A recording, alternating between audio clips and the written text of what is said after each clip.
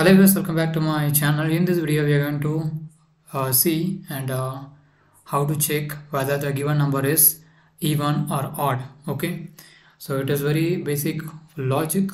So if you are starting from Java, the programming journey, so you can watch all of the videos that I post in my channel. So I created a playlist as well, so check it out, so it will help you a lot in interviews. So let's get started. Okay, first of all, I am going to create a main method. Within this, I am just initializing the number, and whatever number I'm going to put 5. Okay, that's fine. What I'm going to do is just creating if loop. So if the given, you have to put the modulo operator, so then you have to give the 2 equal 0. That's it. So what happens here, because the given number is 5, okay, 5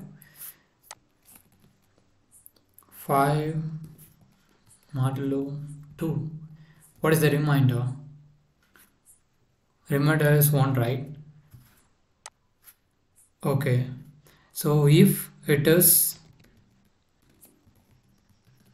the remainder, if it is 0, that's called as even. Otherwise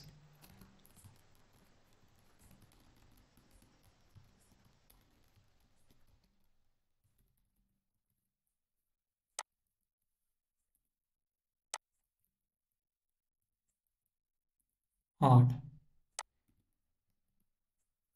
This is very basic mathematical operation, right? So let's see what happens. Odd, right? For example, I'm going to give 6. What is the answer now?